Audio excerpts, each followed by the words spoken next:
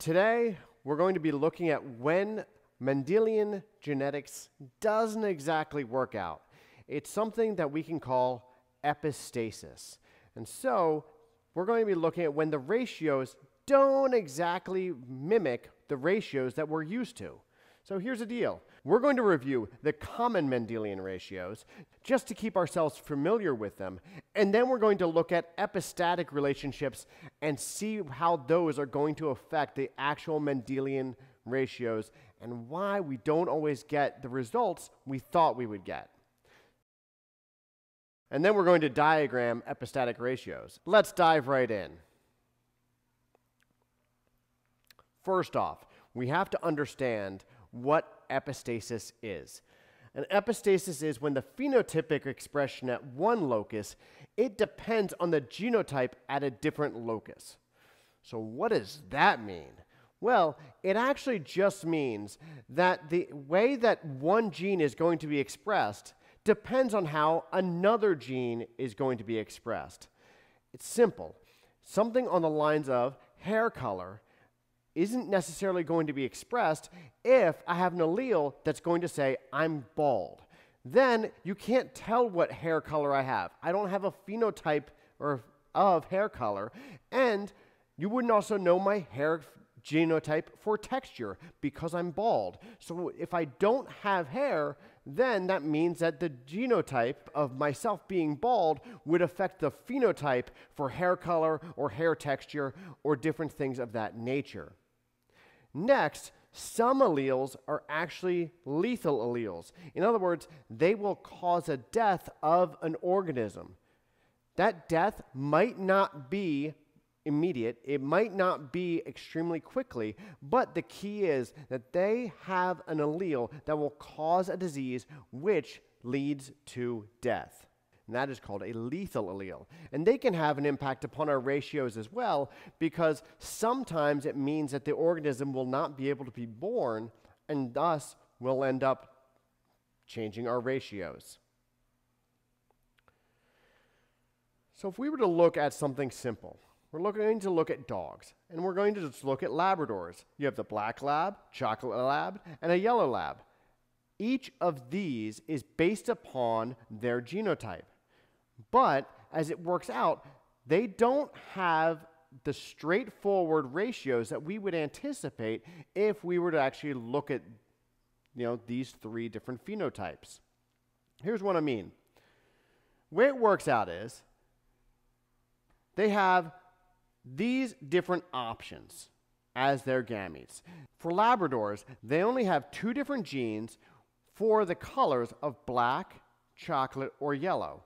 And each of those genes has two alleles. If we were to take a gamete that is dominant for both genes and cross it with our four different options, as it turns out, you can see every one of the offspring is going to appear black. If we took a gamete that was dominant for the first gene, but recessive for the second, as it works out, we end up with two black and two chocolate. If the offspring ends up homozygous recessive for the second gene, they end up being chocolate in color. If we take a recessive for the first gene and dominant for the second gene, we end up with two black and two yellows. Again, very similar to the previous cross, except in this case, if the offspring is homozygous recessive for the first gene, they end up being yellow. If the gamete is recessive for both genes, we end up with this. 25% black, 25% chocolate, and 50% yellow. Again, if the offspring is homozygous recessive for the first gene, the offspring will appear yellow. If the offspring is homozygous recessive for the second gene, but dominant for the first gene, has at least one dominant allele for the first gene, then they will appear chocolate. And if they have a dominant allele in both genes, then they will appear black. And that leads us to this diagram, where we see that the different types of gene interactions that you can have of phenotypic ratios when you have epistatic relationships. In the first case, with no epistasis, you should remember two genes. We end up with the ratio, if we were to cross two heterozygous organisms, of 9 to 3 to 3 to 1. 9/16 of the organisms should appear dominant for both traits. 3/16 of the individuals could appear dominant for the first trait and recessive for the second trait. 3/16 of the individuals could appear dominant for the second trait and recessive for the first trait. And 1/16 of the individuals we would anticipate would appear recessive for both traits. But with epistasis, that's not exactly what we see. We can see a 9 to 7 ratio or a 9 to 3 to 4 ratio, which is actually what we see with the Labradors. You could also have a duplicate dominant where you have a 15 to 1 ratio, or single dominant 12 to 3 to 1, or a dominant recessive, a 9 to 6 to 1. So we're going to look at how some of these different genes can actually interact with each other and cause some of these different ratios. To do that, we're going to look at mice. So in mice, you can have a mouse that has a coat that is controlled by many different gene pairs. For this, we're going to be looking at genes that control the coat color of a mouse. Typically, in simple form, we could just look at it in this dominant to recessive, where dominant would appear black and recessive would appear brown. That's the first gene. It either appears black or it appears brown. Now, we're going to add the second gene. The second gene is for something called agouti, which is actually a yellow stripe in the fur. Now, in the agouti gene, which has that yellow striping, that is dominant, and non-agouti, that is recessive. It basically means that instead of the mouse looking black or brown, it will actually lighten the coat a little bit. So now what we have is these two different genes working together to give the coat color. We now have black, brown, but we also have black agouti and brown agouti. The black agouti, that means it's dominant in both the black gene and the agouti gene. If it's black and not agouti, it must be homozygous recessive for the agouti gene. If it's brown, it means it's homozygous recessive for both. And if it's a brown agouti, that means that the first gene is homozygous recessive, but the second gene has a dominant agouti allele. So now, if we were to cross these two, you would see typical Mendelian ratios. Two heterozygotes where you're going to see, in this case, a black agouti crossed with another black agouti that are heterozygous for both traits. We are going to see the typical Mendelian ratio, that is 9 to 3 to 3 to 1. 9/16 that would appear black agouti, 3/16 that would appear black, 3 that will appear brown agouti, and only 1/16 that would be plain brown. That does not show epistasis. Okay? We are looking at now two alleles, but they don't have an epistatic relationship with each other. For the epistatic relationship, we're going to add another gene, and that gene is for if the coat can have color at all. If they have a dominant allele, that means that the mouse would be able to produce a coat color. If they're homozygous recessive, they won't be able to have a coat color, and they will be albino. So it doesn't matter what the first two genes are. If they can't produce color, then they can't be black, they can't be black agouti, they can't be brown, and they can't be brown agouti. If they can't produce color, they're just albino. So they need to have a dominant allele at the C gene for the A gene or the B gene to matter. If we were to cross two heterozygotes for coat color and for whether or not their coat can have color, and here's what happens. We end up with 9/16 that we would anticipate would appear black because they would have the dominant allele both in the B gene and in the C gene. So not only do they have the black allele, but they also have the allele that allows them to produce the black color. Next, we would anticipate that we would have 3 that would be brown. The 3 brown would be homozygous recessive in the B gene, but have at least 1 dominant allele in the C gene. And then we'd also have 4 that would appear white.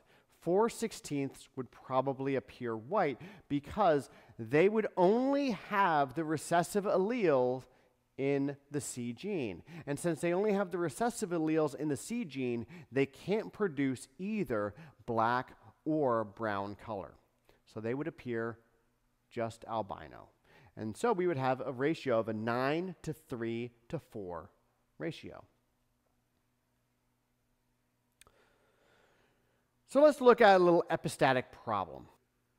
I'll leave this up for a couple minutes and then come in and solve it.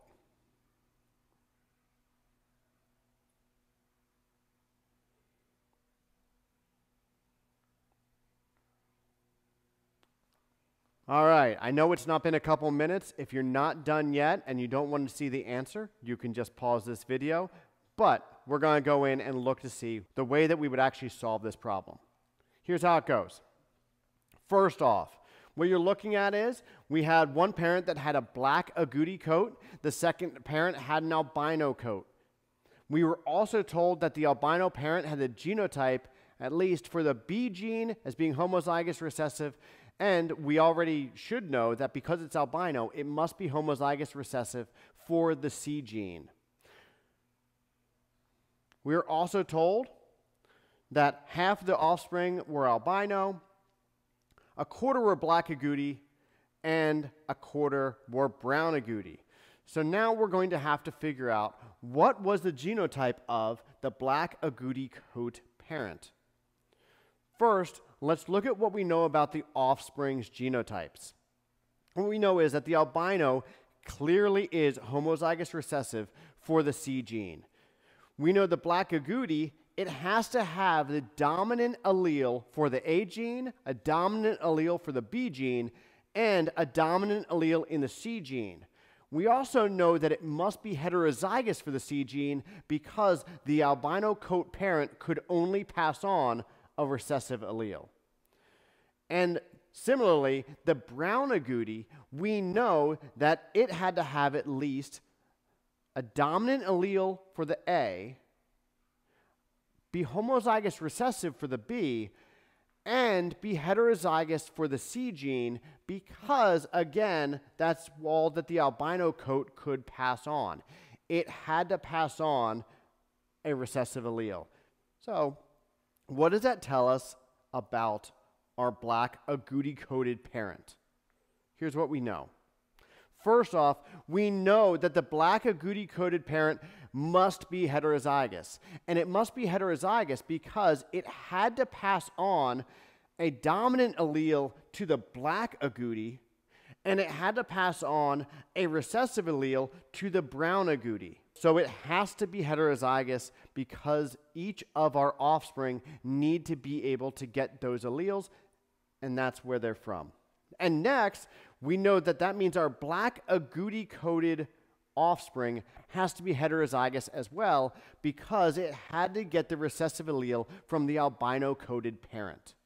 If we look at the C allele, we know that the black agouti coat must be a heterozygote parent as well because it had to pass on a recessive allele to the albino offspring. So, it has to have the recessive allele. It also has a dominant allele because it had to pass a dominant allele to the black agouti offspring and the brown agouti offspring.